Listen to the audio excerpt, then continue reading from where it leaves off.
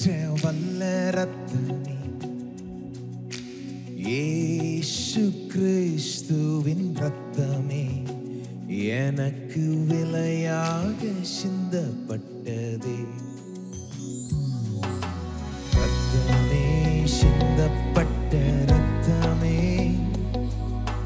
விலையேற பெற்ற வல்ல ரத்தமே, இயேசு கிறிஸ்துவின் ரத்தமே எனக்கு விலையாக சிந்தப்பட்டதே.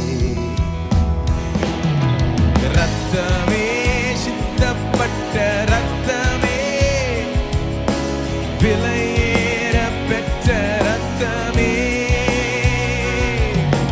ரத்தமே, சிந்தப்பட்ட ரத்தமே எனக்கு விலையாக சிந்தப்பட்டதே. ரத்தமே, சிந்தப்பட்ட ரத்தமே, விலையேற பெற்ற ரத்தமே, ரத்தமே, சிந்தப்பட்ட ரத்தமே எனக்கு விலையாக சிந்தப்பட்டதே.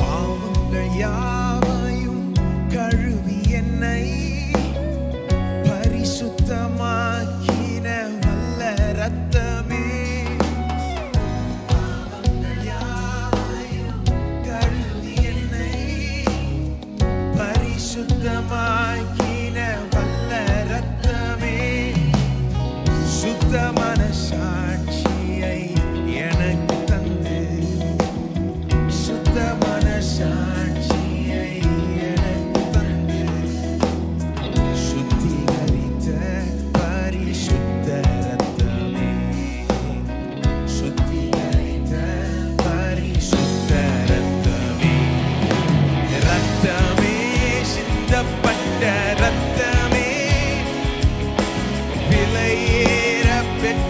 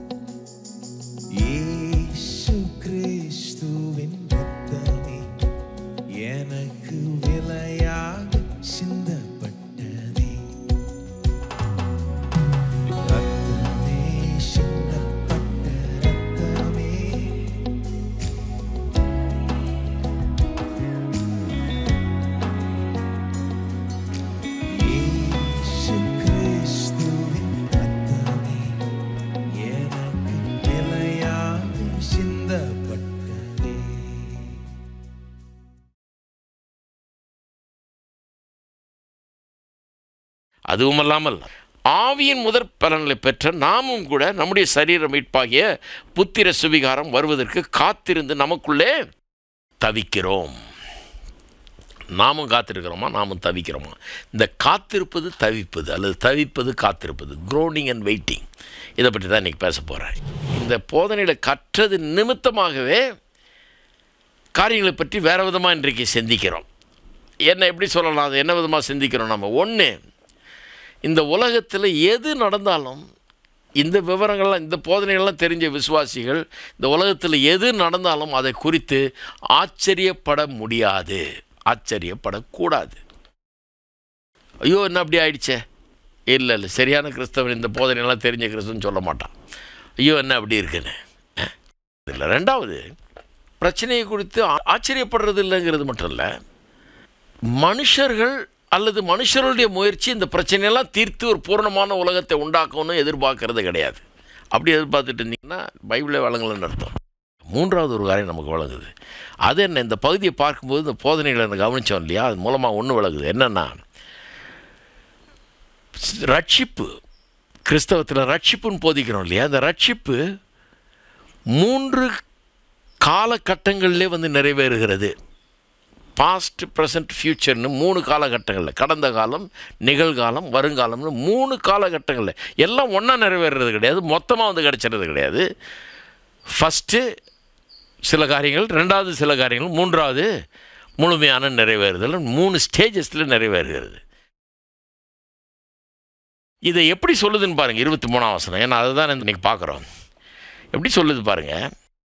அதுவும் இல்லாமல் ஆவியின் முதற் பலன்களை பெற்ற நாமும் கூட, ஆவியின் எண்ணத்தை பெற்றுவோம், முதற் பலன்களை பெற்ற நாமும் கூட, முதற் பலனை பெற்ற நாமும் கூட நம்முடைய சரீர மீட்பாகிய புத்திர சுவிகாரம் வருகிறதற்கு காத்திருந்து நமக்குள்ளே தவிக்கிறோம். ஆவியினுடைய முதற் பலனை பெற்றோமா, இனி வரப்போகிறதுக்காக காத்திருந்து தவிச்சு கொண்டிருக்கிறோமா? சில காரியங்கள் கிடச்சிருச்சு, இனி வரப்போகிறது இன்னும் இருக்குது, அதுக்காக காத்திருந்து தவித்து கொண்டிருக்கிறோமா? அப்போ இந்த முதற் பலன்கள்னா என்னன்னு கொஞ்சம் பார்ப்போம். எபேசியர் 1ஆம் அதிகாரம் 13-14 வசனத்தை பாருங்கள், ரொம்ப அருமையாக சொல்லியிருக்காங்க முதற் பலன்கள்னா என்னன்னு.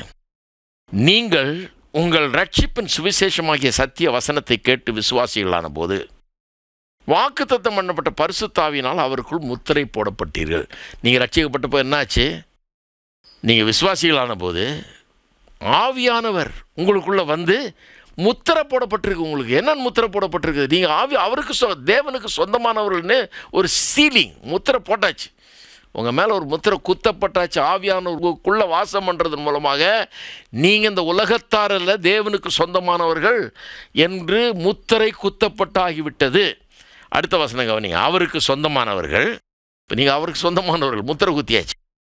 அவருடைய மகிமைக்கு புகழ்ச்சியாக மீட்கப்படுவார்கள். பிறகு மீட்புங்கிறது எல்லாம் நடந்து முடிஞ்சிடல, இன்னும் சில காரியங்கள், அம்சங்கள் நடக்க வேண்டியது இருக்குது. அவருக்கு சொந்தமானவர்கள் அவருடைய மகிமைக்கு புகழ்ச்சியாக மீட்கப்படுவார்கள். நடக்க போகிற காரியத்தை பற்றி சொல்லியிருக்குது.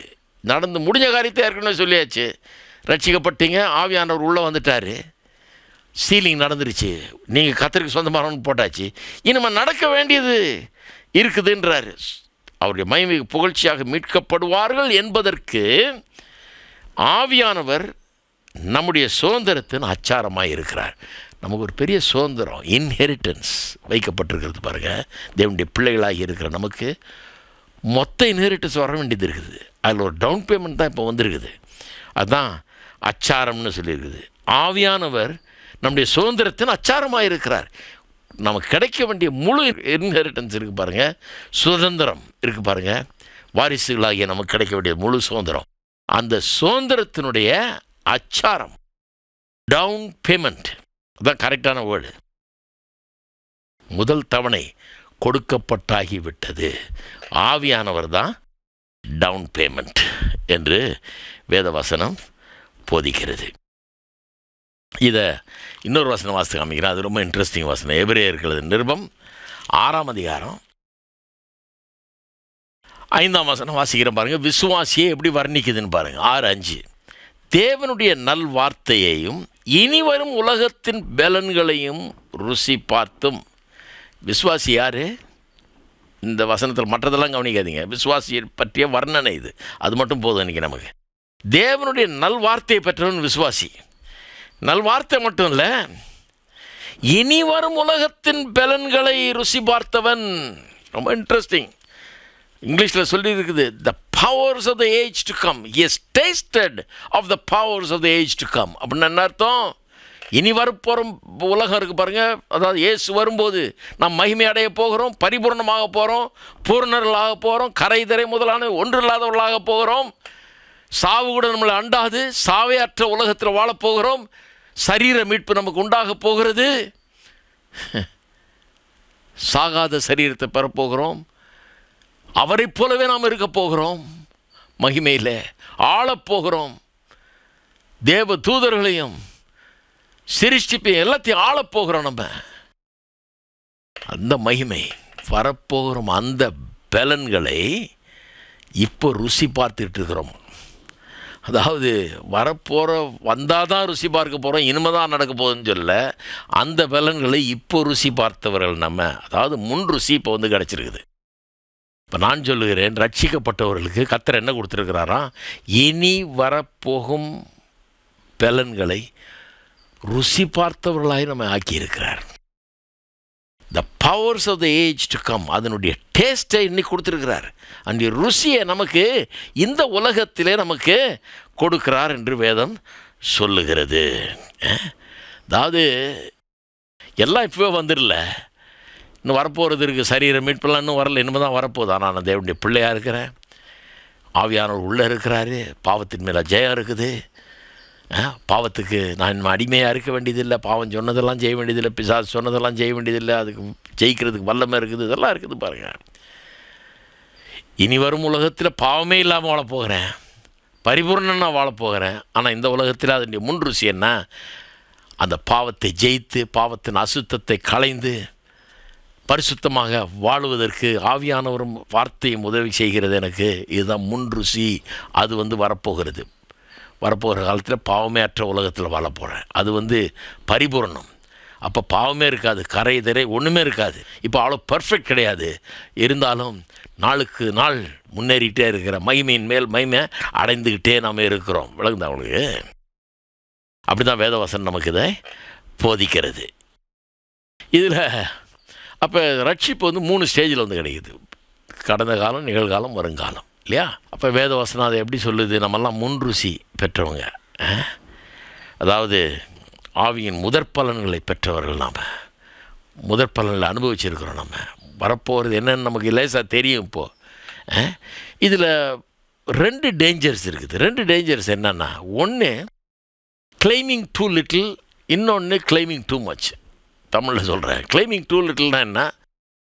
அதாவது டவுன் பேமெண்ட் ஒன்று கொடுத்துருக்காரு இல்லையா? ஆவியானவர் உள்ளே வந்து வாசம் பண்ணுறாரு, பாவத்தின் மேலே ஜெயத்தை தர்றாரு, வழி நடத்துகிறாரு, உதவி செய்கிறாரு, பலத்தை தர்றாரு, ஜெயிக்க வைக்கிறார், எல்லாம் பண்ணுறார். ஆவியானவர் தான் சும்மாவா? ஆனால் சிலரை பாருங்கள், ஒன்றுமே இல்லாத போல தான் வாழ்வாங்க. அதாவது அவங்க என்ன நினச்சிருக்காங்க, வெறும் அந்த பாவம் மன்னிக்கப்பட்டதுன்றதை கூட அவங்க முழுமையாக ஏற்றுக்கொள்கிறது இல்லை. பாருங்கள், இன்றைக்கி ஒன்றுமே இல்லைங்கிறது போல் வாழ்கிறாங்க. இன்றைக்கி ஓட்டாண்டிகள் போல், இன்றைக்கி கத்துட்டது ஒன்றுத்தையும் பெறாதவர்கள் போல். எப்போயா பெற போகிறேன்னா என்ன சொல்கிறாங்க? இயேசு வருவார், 2ஆம் வருகையில் வந்த பிறகு தான் எல்லாமே கிடைக்க போகுது, எனக்கு எல்லா ஆசீர்வாதமும் அப்போ தான் கிடைக்கும். அது எதுவாக இருந்தாலும் சரி, ஆவிக்குரிய வாழ்க்கையில் இருந்தாலும் சரி, பாவம் சம்மந்தப்பட்டதாக இருந்தாலும் சரி, பாவத்தின் மீது ஜெயமாக இருந்தாலும் சரி, சுகமாக இருந்தாலும் சரி, பொருளாதாரமாக இருந்தாலும் சரி, குடும்ப வாழ்க்கையில் வெற்றியாக இருந்தாலும் சரி, எதுவாக இருந்தாலும் சரி, எதுவுமே இப்போ கிடையாது. அதெல்லாம் எதிர்பார்க்க முடியாது. எல்லாம் இயேசு வருவார், நான் சேர்த்து அங்கே போகணும், அப்புறம் தான் எல்லாம் அப்படின்னு எல்லாத்தையும் போஸ்ட்போன் பண்ணுவாங்க. ரொம்ப டேஞ்சர். எவ்வளோ பெரிய ஒரு இழப்பு பாருங்கள். அதனால் டவுன் பேமெண்ட்னா லேசான டவுன் பேமெண்ட்டா? என்ன டவுன் பேமெண்ட்டுங்க? ஆவியானவர் திருத்துவத்தின் 3ஆம் நபர் நமக்குள்ளே வாசம் பண்ணுகிறார், அதான் டவுன் பேமெண்ட்டு. இதெல்லாம் லேசான டவுன் பேமெண்ட்டா? அதனால் எந்த பயனுமே இல்லையா நமக்கு? அதனால் எந்த பலனுமே இல்லை, எந்த வெற்றியுமே இல்லை, எந்த ஜெயமே இல்லை. அவர் வழிகாட்டுறதில்லை, அவர் பலப்படுத்துறதில்லை, எதுவுமே உதவியே கிடையாது. அவர் எந்த ஞானமும் வர்றது கிடையாது. வசனத்தை விளங்கி கொள்றதுக்கு நம்ம எந்த உதவியும் கிடையாது. ஒன்றும் அறியாதவர்களை போல், இன்னும் பலனற்றவர்களை போலவே தான் வாழ போகிறோமா? கிடையாது.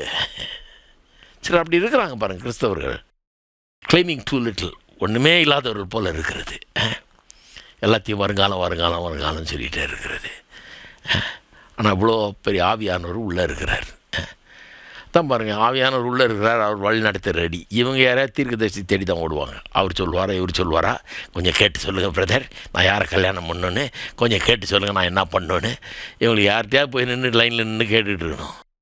இவங்களுக்குள்ள ஆவியானவர் இருக்கார், அவரையும் கூட சேர்த்து லைனில் கூப்பிட்டு நிற்க வச்சுருக்காங்க. அவருக்கு எப்படி இருக்கும் ஆவியானவருக்கு? அவர் இருக்கிறார் உள்ளே நடத்துறதுக்கு, ஆனால் அவரை கண்டுக்கிறதே கிடையாது. அவர் இல்லாதது போல் வாழுகிறார்கள், அதை பயன்படுத்திக்கிறதே கிடையாது. இவர்களுக்கு ஒன்றும் இல்லை. ஒருத்தர் சொல்கிறார் என்கிட்ட, நமக்கெல்லாம் எப்படி ஆண்டவர் பேசுவாரா? அவர்கிட்ட என்ன பேசுவார்? அவர் பெரிய பரிசுத்தவான், அவர் தீர்க்கதரிசி, அவர்கிட்ட பேசுவார். நம்மக்கிட்ட பேசுவாரா அப்படின்றார். அவருக்கு என்னத்தை சொல்கிறது பாருங்கள். ஆவியானவர் உள்ளே வந்து வாசம் பண்ணுறாரு. முதற் பலன்னாலும் லேசான முதற் பலன் இல்லை. என்ன கேட்டால் அதுவே போதும், கிட்டத்தட்ட அந்த அளவுக்கு இருக்குது. மகத்தான முதற் பலன் இது. இதை வச்சு எவ்வளோ பெரிய வெற்றி அடையலாம், இதை வச்சு எவ்வளோ வாழலாம், இதை வச்சு எவ்வளோ முன்னேறலாம். ஆனால் ஒன்றுமே இல்லாதவர்கள் போல் வாழ்வார்கள். ரொம்ப மோசம் பாருங்கள். அதுதான் கிளைமிங் டூ லிட்டில். தான் ஒருத்தர் சொல்கிறாரு பாருங்கள், நல்ல மனுஷன், நல்ல ஆவிக்குரிய விசுவாசி தான் பாருங்கள். அந்த காலத்தில் நான்லாம் சின்ன பையன், நாங்கள்லாம் கொஞ்சம் வாழ்த்தனமாக இருப்போம்.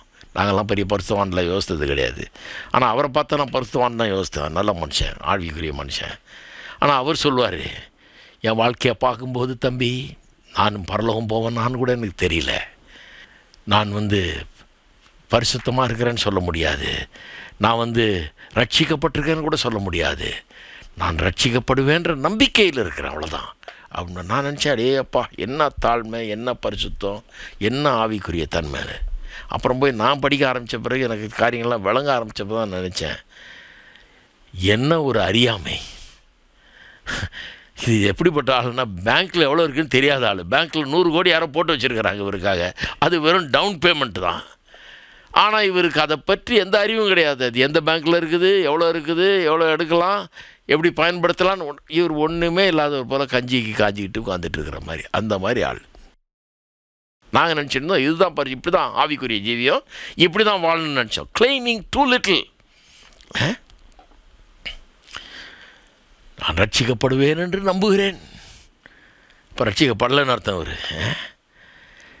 ரட்சிக்கப்பட்டேன்னு அவ்வளோ தைரியமாக நான் சொல்ல மாட்டேன், எனக்கு வாய் வராது அப்படின்னு சொன்னோன்னே நாங்களாம் ரொம்ப இம்ப்ரெஸ்ட் ஆகிட்டோம். அந்த காலத்தில் சாட்சி கொடுக்குறவங்களும் அப்படி தான் கொடுப்பாங்க பாருங்கள். எந்திரிச்சு நிற்பாங்க, நான் பாவியிலும் பெரிய பாவி, நாங்கள் ஆமே நல்ல இல்லையா, நாங்கள் அங்கே வந்துட்டு கூட சேர்த்துட்ருப்போம்.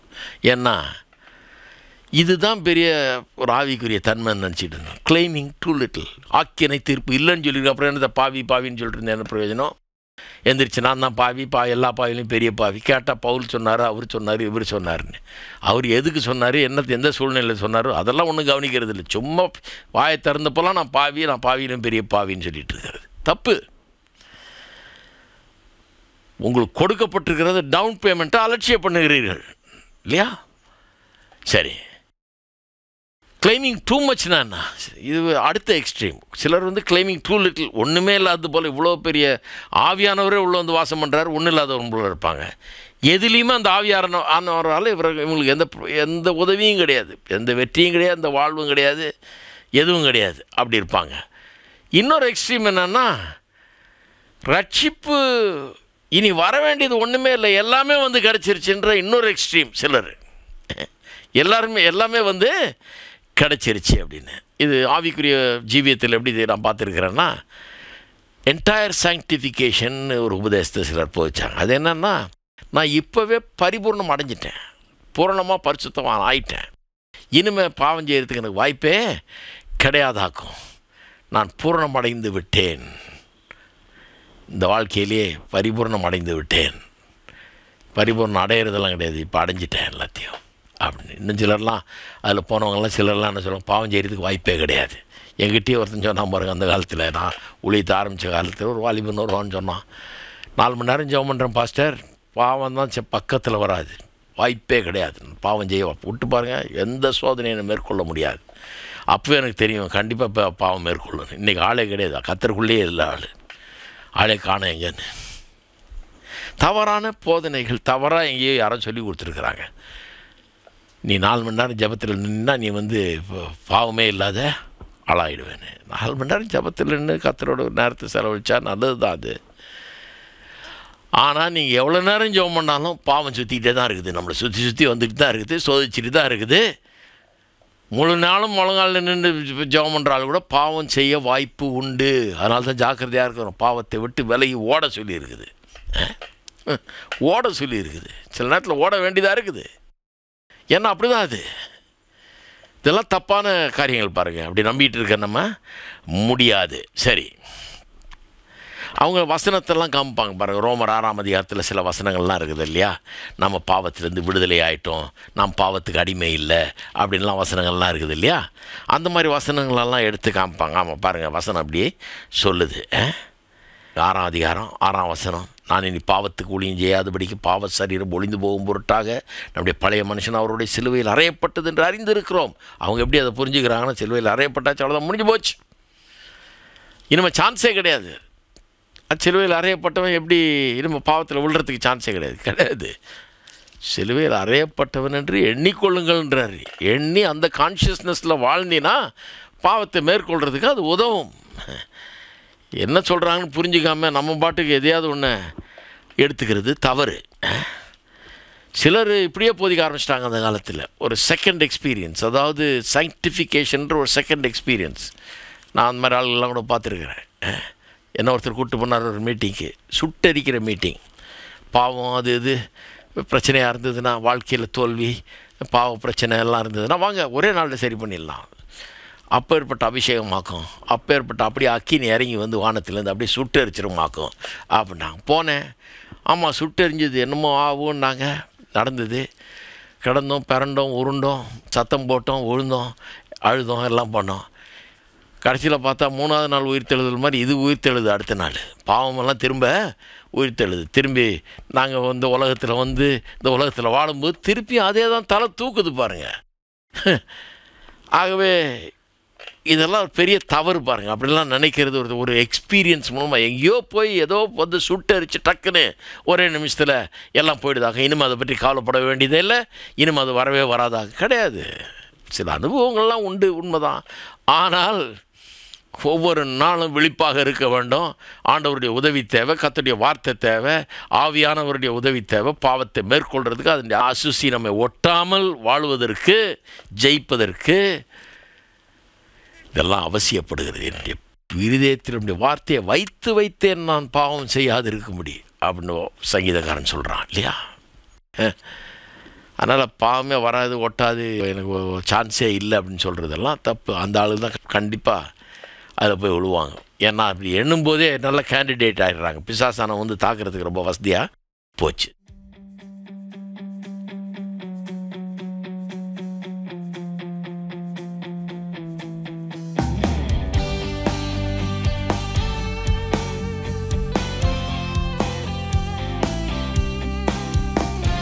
வெட்கப்பட்டு போவதில்லை, ஒரு போதும் வெட்கப்பட்டு போவதில்லை, ஒரு நாளும் வெட்கப்பட்டு போவதில்லை.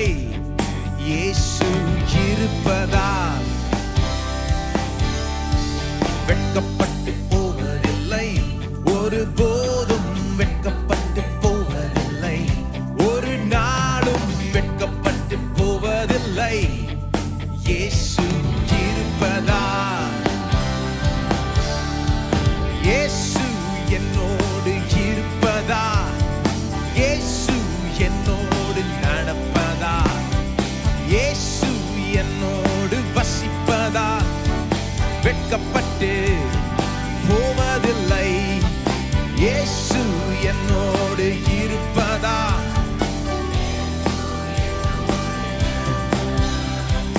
இயேசு என்னோடு வசிப்பதா, வெட்கப்பட்டு போவதில்லை, வெட்கப்பட்டு போவதில்லை, ஒரு போதும் வெட்கப்பட்டு போவதில்லை, ஒரு நாளும் வெட்கப்பட்டு போவதில்லை. இயேசு இருப்பதா, இயேசு என்னோடு இருப்பதா, இயேசு என்னோடு நடப்பதா, இயேசு